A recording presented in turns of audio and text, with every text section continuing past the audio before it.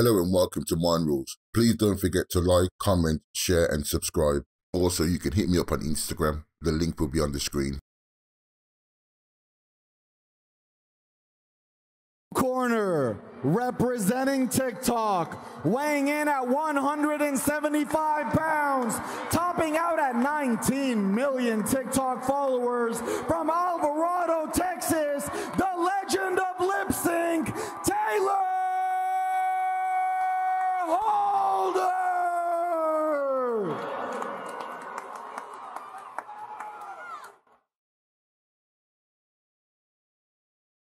And representing YouTube in the red corner, weighing in at 179 pounds with over 2 million subscribers, hailing from Saudi Arabia, now in the UK, the beast from the east, AnEsonGib!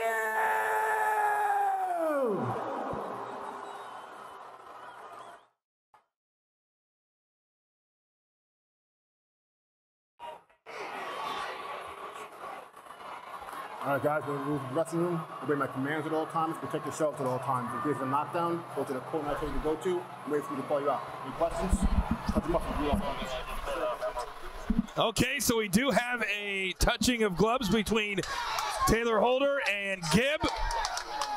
And they are ready. Here we go, the first of a scheduled 5 rounds. I'm excited, guys, to see what Tayler Holder has. I'm super excited. In fact, I got a confession. I got a $10,000 bet with another YouTuber, Nico. He's, of course, you put all the money on the line. Yeah. He's voting for Gib. Oh, so you bet on Holder? I bet on Holder, yeah. Okay. I like Holder's high guard, right? That guard, he's keeping his hands up. He's being patient.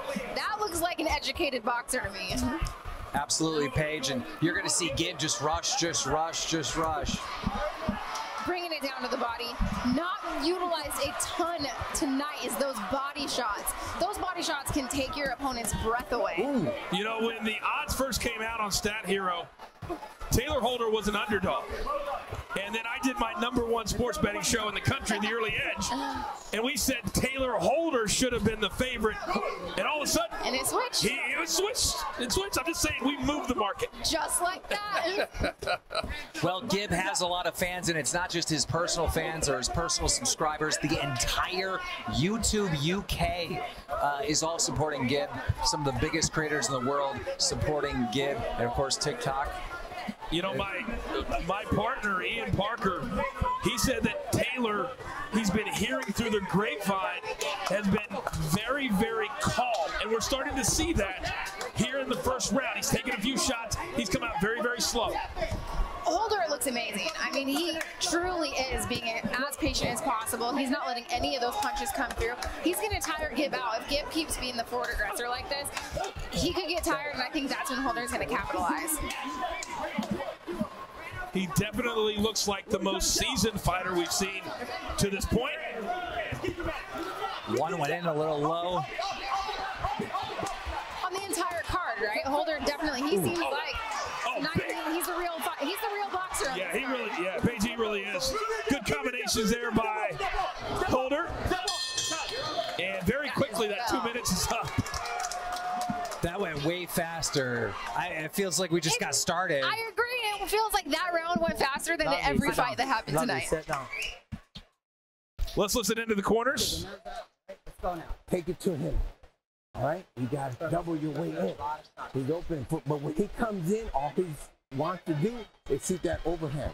So you got to watch out for him, okay? Yeah. Cover yourself and set. You know that. Yeah. Okay, but that's about it. That's all you got. So if you hit him, you come in, he doesn't have much.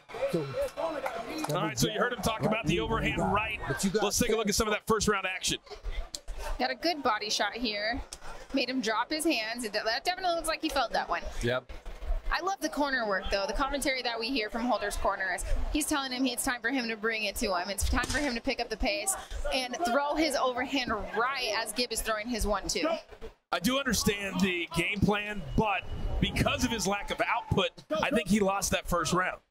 I would have to say so. And that's the thing in boxing, and it is who is landing the most punches. It doesn't matter necessarily if every single one of those causes damage, it's who's the aggressor. All right, here we go, round 2. Gib in the blue shorts and Tayler Holder in the white. And Gib definitely has been the aggressor. We'll see if that continues in round 2. Holder now in the classic boxing stance. I want Holder to keep his composure, but I do want him to start turning it up a little bit here. You got to believe at some point he's going to let the hands go. And he looks good, right? You're looking at him, he's on the fence, not really getting hit. But in the eyes of the judges, he is losing. When his back's on the ropes, he's kind of getting teed off on. And here's an important thing, Coach Page. Gib is in the best shape of his life. We've seen him in other fights. He's never been this good looking as far as shape. So that might be the difference. And Tayler a little bit frustrated with a late hit, and now here come the hands. And that was late. You know what? The ref gave him a stern warning for that one. And now Tayler Holder very calm. You can see very calculating. But it seems like that one frustrated him. It frustrated him, and he's turning it up. He's putting a little bit more heat behind the punches he's throwing now. It's very, very clear who's had the most real training tonight. It's this man right here. Now, he's not winning the fight, though. That's Page's point. Well, Gib, he gets good trainers, but he's very unorthodox. And that's the thing, these short rounds, right? These are 2 minutes. You only have 2 minutes to capitalize. All of a sudden, 2 rounds have gone by, and you're being a little bit too patient. Now you're down 2 rounds. You can't be that patient. You have to bring it to your opponent. It almost feels like his trainers gave him this game plan, forgetting about the shorter rounds. And that's an element you have to think about. Traditional male boxers, it is 3-minute rounds, and that's something the coaches needed to reevaluate for.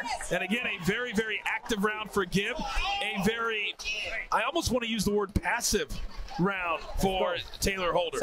That was insane. We just seen Gib say a swear word to someone in the audience. Not sure who that was right behind us. I mean, it looks like a parent. He's focused. He's focused on Tayler Holder and focused on Taylor Holder's mother, maybe? Mother, it looks like a parent. And, you know, everyone who came out to support their athlete tonight, I can tell you, my mom watches me fight, professional bare knuckle boxer, right? My mom will not go to my fights because I think that she would be a little crazy too. Professional performance. Yeah. Here's some of the action from the second round. You heard the corner say you're giving a professional performance. And so far, Gib is. And there we see the late shot. That was after the bell. Or not after the bell, after the ref separated him. The ref is the most important person in that. And Tayler very upset. Look at him. He's like, what? Very upset.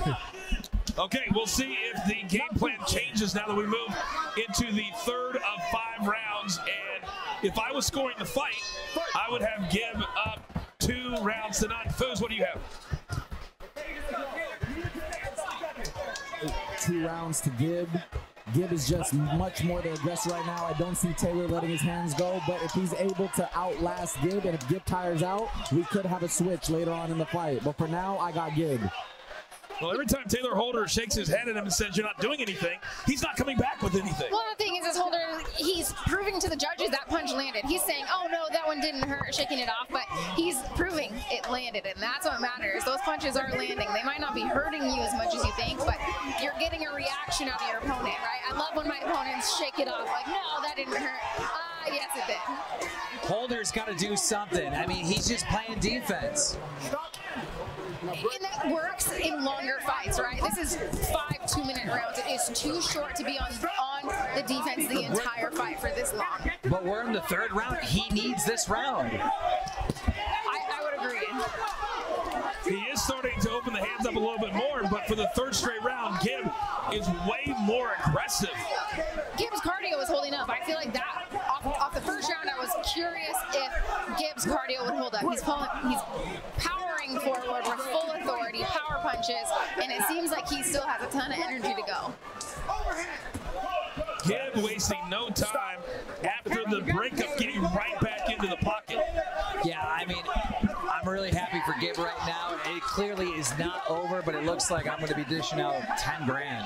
Hey, it's not over until it's over.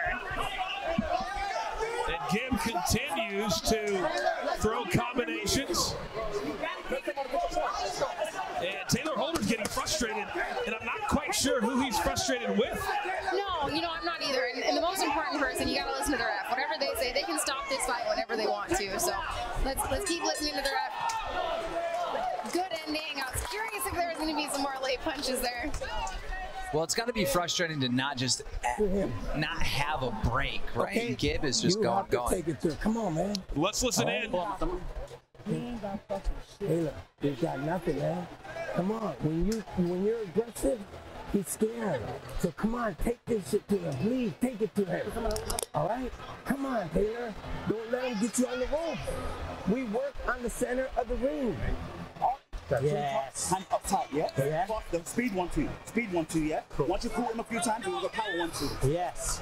But keep moving, keep establishing that depth. That's it, you're good. You control You're it. fantastic. We're in round 4. That's it. We're round 4 now, Gibbs. Yeah? You know, I could see a little bit of frustration out of Holder's corners. I feel like they're frustrated that they've trained to just keep this fight in the center of the ring, and that's not happening. They've also trained him to be aggressive. They did. And that's the thing, he's telling him, hey, turn it up. What are you doing? We see it so many times that fighters aren't doing what their corners want them to do or what they've trained to do. Well, and it's different, right? You can train something over and over again, but when those lights are on, this is different. Fighting isn't, you don't get to take 2, you don't get to take a picture and take another one. Good left hand there by Tayler, and you got to believe that he's going to need a knockout to win this fight, down 3 rounds to none. Absolutely, at this point, I mean, he's got to do something. And now Holder, but Gib coming right back. When he's throwing, he's landing, but Holder needs to be throwing a lot more.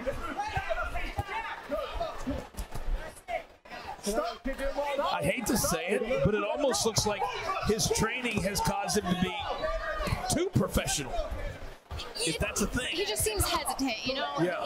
He seems like he's trying to be too calculated. And a lot of times fighters can try to be too technical in there, but you need to trust that your technique will come out. You just have to go out there and fight, right? The technique is in your body. It's in your muscle memory. The technique will happen. Your job is to go out there and fight. Don't think so much. Big overhand right from Holder. Gib right back in his grill. And at this point, Gib just seems like he does not care. He's taking some punches, doesn't faze him whatsoever. He's going to eat a couple and just keep swinging. He said, this is just a guy that I'm going to go through. And so far, that's exactly what he's done. Big right hand by Holder. And a funny little observation, you can tell on his back he's got those marks from cupping. So he's obviously taking his recovery extremely seriously as well. Absolutely. I mean, I can't wait when this is done to look at the scorecard and see how many landed. Oh, big left hand for Gib straight. Oh, big overhand right. And Holder might continue to shake his head, but right now he's getting dominated, guys. He is down. He needs to throw more straight punches. The problem is he's throwing 1 or 2 straight punches down the pipe. He has the reach advantage. Stop closing the distance. Stay at your reach. He's coming in too close into Gibbs' range. Hey, you gotta let it go. Put it in here. How do you feel? Okay, wait for me to know, but Tayler, you have to take control of this. Yeah? Fantastic work. Double jab. Double jab, yeah? You're not touching off for free. I'm moving. We stand disciplined. That's it. We stay disciplined. Push forward. All the way through. All right, let's take a look at some of that 4th round. Ooh. I love the way Gibbs is mixing it up here, right? You're seeing the body shots. You're seeing him come back to the head. Beautiful left hook. Followed by this right? Now look how active he continues to be. Head, mixing it up. Punches and bunches, body head. That's how you're going to sneak punches in through your opponent's guard. 39 total punches landed for Gib. I hope you're all betting out there at Stat Hero. Tayler Holder, the favorite, all the way up to minus 180 at some point today, and he is on the ropes. He needs a knockout here in round number 5. He better get going. He's got one moment, one shot. Mom spaghetti, Tayler Holder. One opportunity.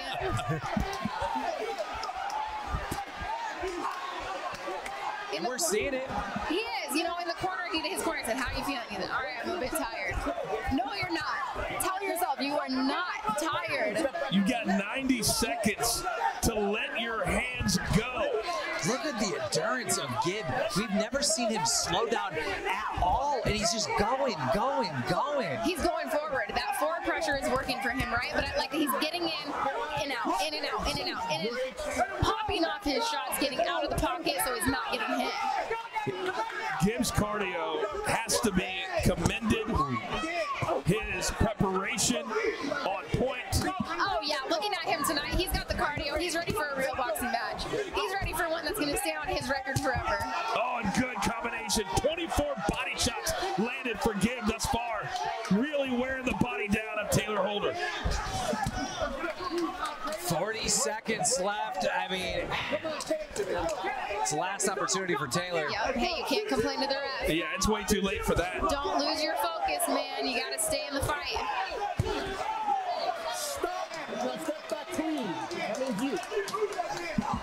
And as we close in, it looks like an underdog story. Absolutely. I am so proud of Gib. I mean, this is what everybody expected from Gib when he fought Jake Paul. It just didn't happen, and this is a full redemption tonight. This is huge. I'm so impressed with his tenacity, his will to win, his forward pressure.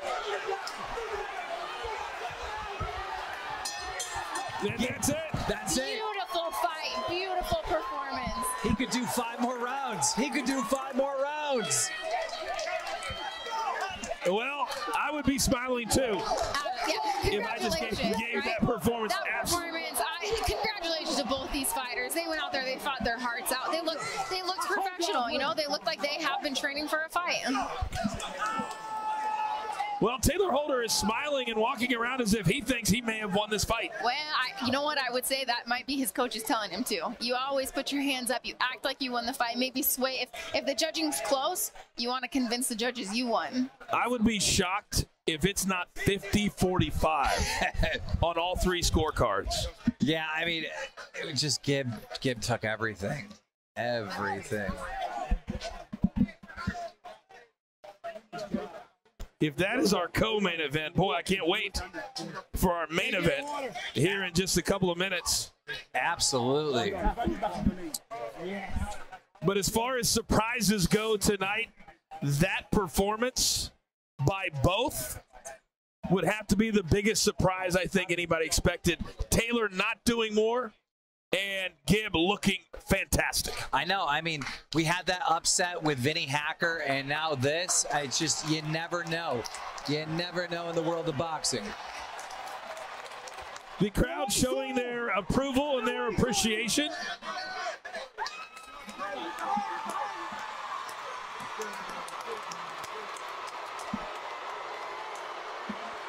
And I am afraid that the next time we see Tayler Holder, it's going to be, how does he respond to a loss?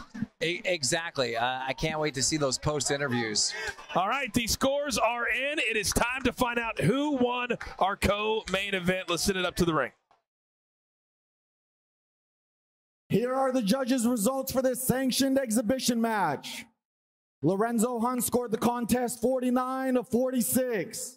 Coach Chuck scored the contest 49-46.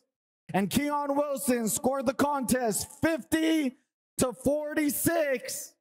The combined scores put the bout in favor of a majority draw. What? What? What? What? Oh, the internet is going to break into... Oh. That doesn't even make any sense. All right, we're going to take you to the final punch stats brought to you by Stat Hero. I want to interview both of you guys. We didn't know how to judge it in the corner. It was a close fight. Did you think you won? I know in my heart that I won. I was the most dominant. I had the ring. I was owning the ring. In respect to Tayler, but I beat you. I beat you tonight. Today, I beat you. These aren't even my fans. These aren't even my fans, and they're cheering. So I know I won. I was robbed tonight. I worked very hard for this day, and I was robbed. In my heart, I know I won. What's your response to that? I won. What's that? I'm sorry. What's your response to that? How do you feel? I mean, you came out of this. You guys both looked amazing, honestly. He says he won the fight. What do you think? Yeah. You know, I mean, first of all, props to Gib for, stepping up and fighting me. There was a lot of people that didn't want to. I mean, I have to disagree with that he won. I mean, he did land a few shots, but for the most part, I blocked a lot of them that didn't hit me. But, he fought good and everything like that. I believe that the draw was definitely bullshit. There's a lot of stuff that they don't know behind the scenes, but I fought through it. I mean, there's a significant weight difference that no one knows about. But I'm glad this is my first time ever to do a fight, and I'm glad to be able to do it right here in the Hard Rock Stadium in front of thousands of people. I don't even know how many people are here, but, huge blessing and thank you to God. And honestly, you guys made fighters proud, right? I'm a professional fighter. You guys made us all proud. Do we see both of you guys compete against each other again? Is it unsettled? Do you take the gloves off and have a professional bare knuckle match? What's next? Is the blood settled? Do you think you can beat me? Impossible, because I won today. I won today. So if you want to go again, I asked once again. This time you're going to be asleep. This time you'll be asleep. That's what you said. 10 ounces. No 16. 10 ounces. And you'll be asleep. You on the corner with the rope, no. Blocking everything. You will lose again. Blocking everything. Yeah.